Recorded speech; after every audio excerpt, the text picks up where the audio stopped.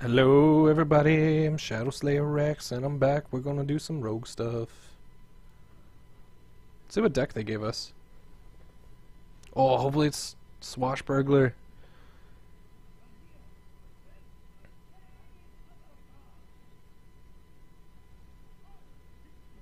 It is. It's all random. I love it. I love it so much. Now, never mind. No, if Shifter Xeris is a different class card in my hand and I play the Ethereal Peddler, will that -2 stick for when he changes? Because if he does, that's awesome. We might just be able to figure this out. Okay. No, wrong class.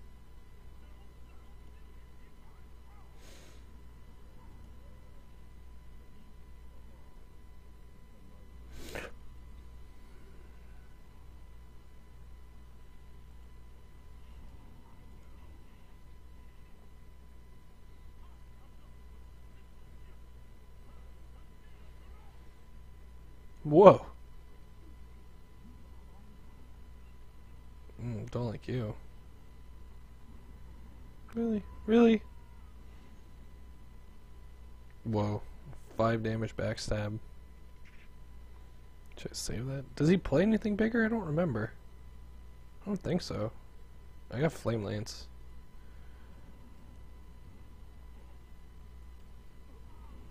Just keep head cracking him.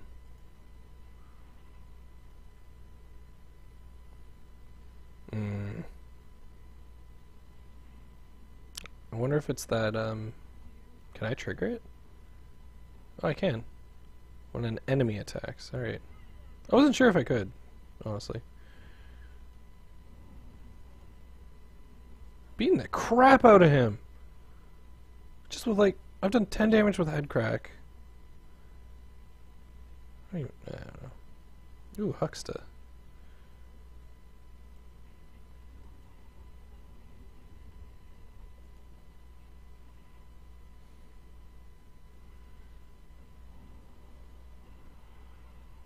Interesting.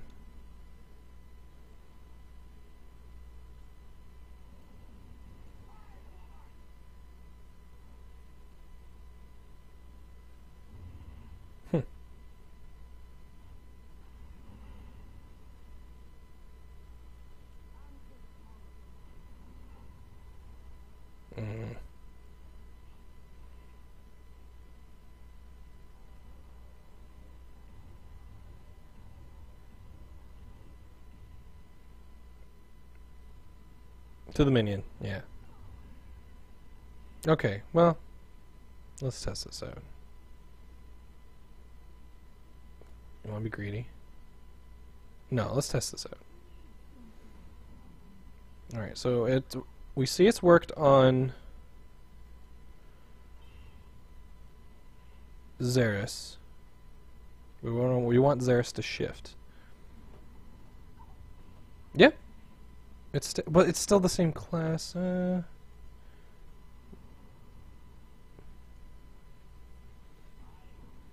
want it to become a I want it to become a neutral. I want full testing.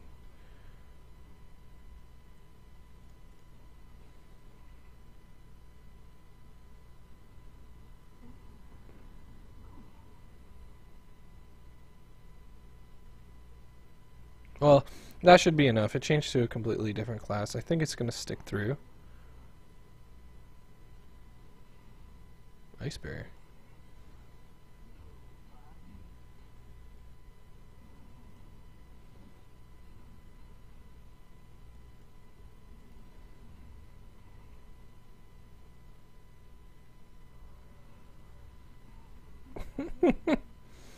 Oh, please do.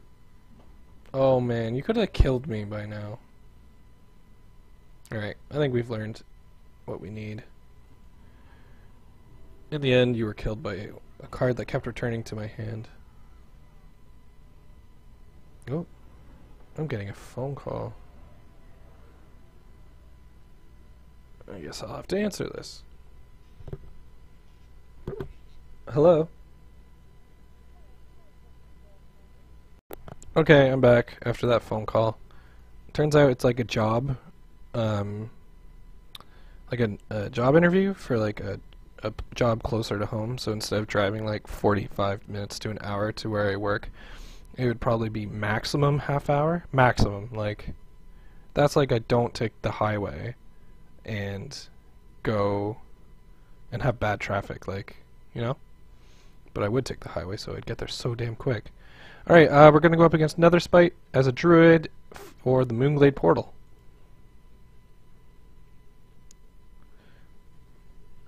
Anything goes in one night in I wish I could sing. That'd be so sweet.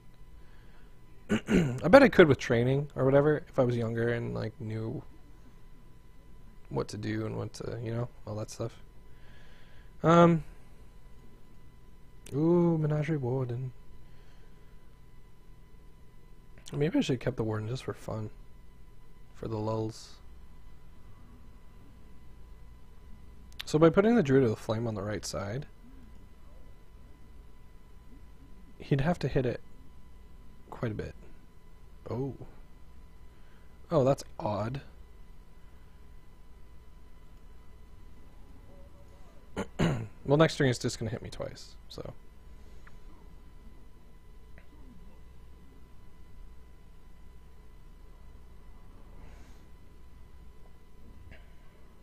I'm thinking just innervating Druid of the Claw. I was thinking Druid of the Flame, Mark of the Wild. But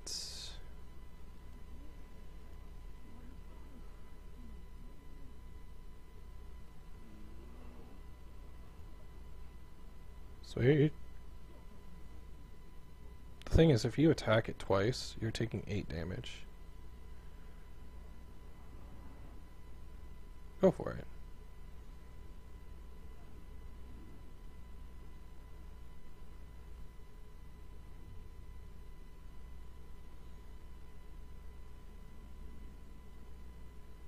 Hahaha. Alright.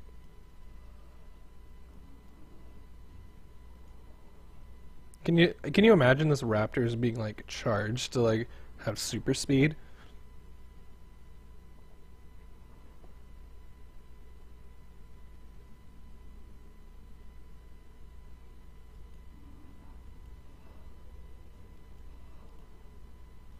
I guess I should attacked, put Tiger on the other side.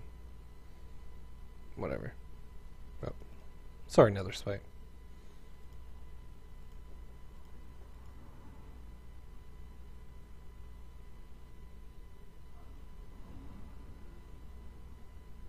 Oh, please kill this. Nope. Yes.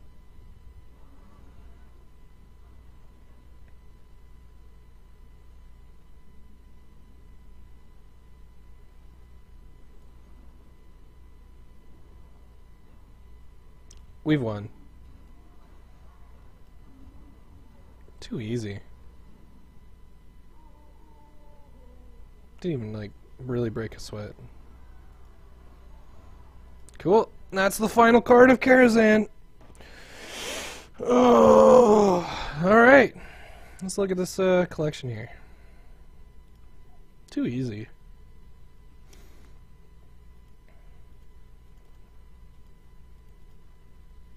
There we go.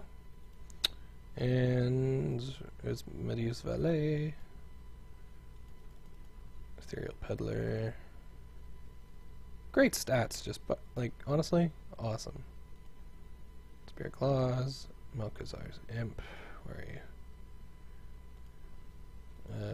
you? Ironforge? Is that the new one? Yep.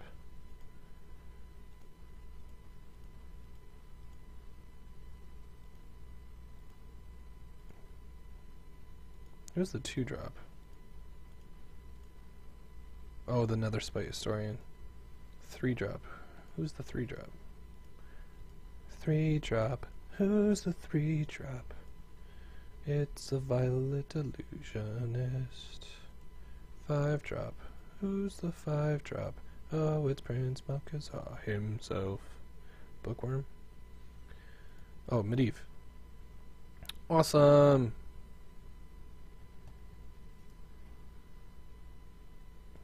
clearly custom deck. Just Karazhan. Oh, whoops. Huh. Let's go back.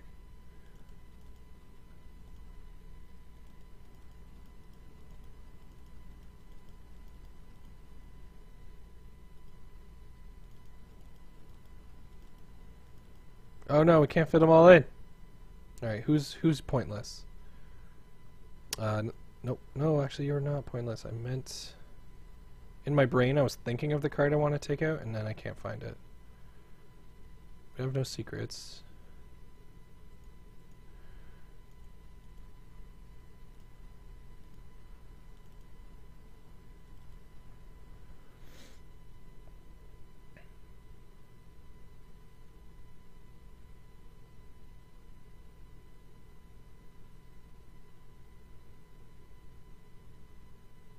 Do I have any beasts besides the pantry spider?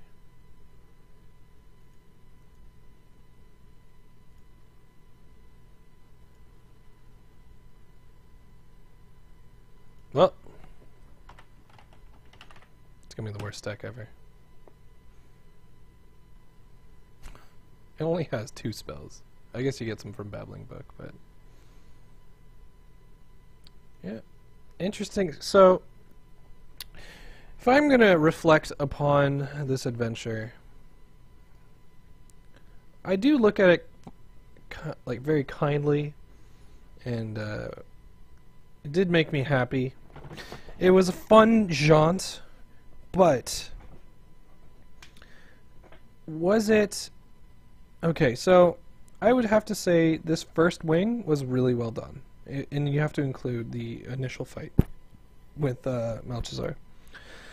So all 4 of these were interesting, different, and fun, right? Like the Silverware Golem, like you can see how after the first time you play him, yeah, you see exactly how the easiest way to beat him, right? But that first time you went up against him, like, yes, you could win with pretty much any deck, but it was very interesting to see how synergetic all his cards were. And the same thing goes for Medivh. His hero power and some of the custom cards they made for him really made him feel like the strongest mage like ever. Like, you know, like he really felt like the guardian of Azeroth. The Magic Mirror, very interesting fight where you get the doubles. Like, once again, it was one of those fights that, oh, you figured out what it is, and if you came back with a deck designed for him, you would mop the floor with him, but you'd also have fun because you abuse his effect, you know what I mean? And then the chess match was just so well done. It was so crazy fun. But that's kind of where the fun portions kind of started to dwindle, because, like, when you did this next wing, it was all nostalgic for me, and it was really cool, really fun, but they were pretty easy to beat. I think the most fun was the Crone with Dorothy, but once again, you didn't need to figure out what was going on, because it's like you could bring any deck and win. And then the Menagerie was just a stomp, and even the Spire was a stomp. Like, just too easy. I haven't done Heroic Mode, so I'm gonna have another spiel after Heroic Mode's done. So that'll be like 1, 2, 3. So in about 4 episodes, I'll give you my spiel on how I feel the Heroic was. And like what... Because you can, if you look back through my other adventures in the Heroics, how many times did I have to come up with a very crazy strategy and then multiple tries to get it off? Because that was the most efficient way at the time to do it. Because a lot of people nowadays can go back to Nax, BlackRock, even League with newer cards from Whispers of the Old Gods and stuff. And like, how many times have I gone back to Nax? I mean, in my own time, and fight Kel'Thuzad with a deck just to see how it stacks up against him. And I've done it against Nefarian. I've done it against Rafam.